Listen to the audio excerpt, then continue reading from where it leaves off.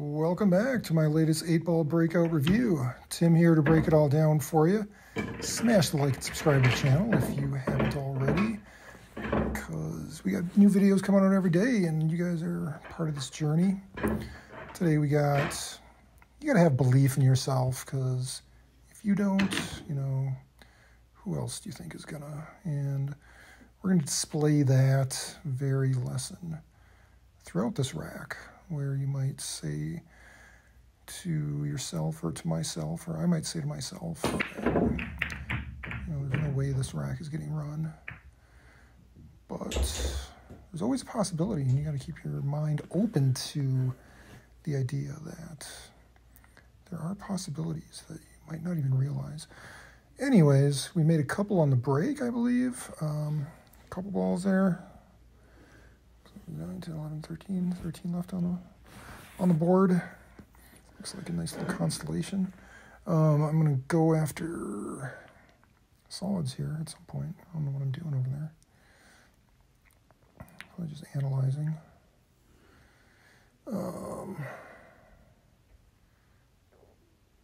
So first step is to hit this ball in the pocket. And yeah, I didn't really mean to hit that 3 ball. I just was kind of trying to go down below it to get on one of those 2 balls, either the 1 or the 3. So here, thinking about where I want to be, because I'd like to draw this back a little bit and then we'll just kind of stop it right there when I hit this 1 ball in. And so I can hit the 5 and next. The only problem is I'm sitting there looking at it going like, how am I ever going to get it on the 7? I'd have to hit the 5 ball in from approximately where the 1 is right now, and then go off the back rail and back up. But there's just like no way. Like, how would I even fit it through that window coming back and get the speed perfect and everything? So yeah, I actually decide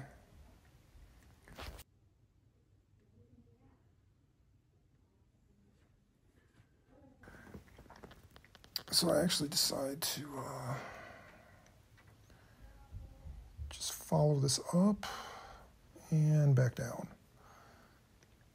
So then I figured that would give me more options, because I could hit either the 5 or the 7, but I actually get stuck behind the 10 ball here.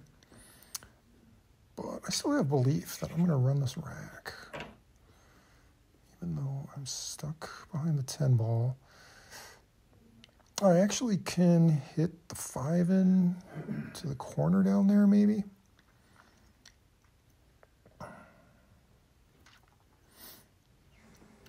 But then again, how do I get on the 7? I can't. There's like no way to like draw it back. I mean, I guess I could try to stab at it to try to get it to come back this way, but there's no way I'd make it. I was actually kind of hoping, I don't know what I was hoping for there. But anyway, I have a potential bank shot here. It's a pretty clean bank opportunity here. Of course, the 8 ball has like no pocket to go in. I don't know if there's any pocket that the 8 ball goes in. So I'm going to use right spin to come around the table. Okay, banked it in, good. Actually hit the 10 ball, it looks like. But look at this, I actually have an opening for the 8 ball. This is not an easy shot, but I think I have a tiny little sliver of daylight to try to shoot at this 8 ball.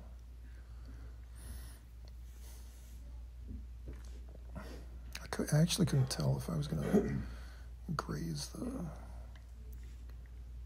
ball that is next to it, a 13 ball or something.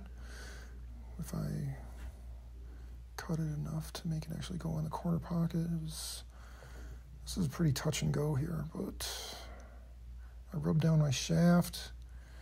I'm gonna do my best to visualize this and concentrate. Beat the ball, and somehow it goes in. All right, there you go. I believed that it was possible, and it was, apparently.